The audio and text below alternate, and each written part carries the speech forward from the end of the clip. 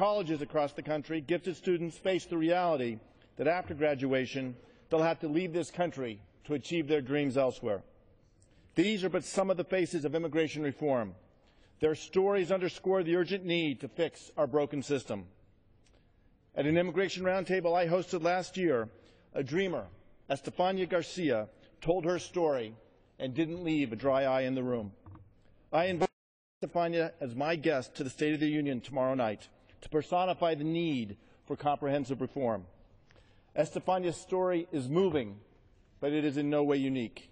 With comprehensive immigration reform, the world's most gifted STEM minds will help us achieve 21st century success.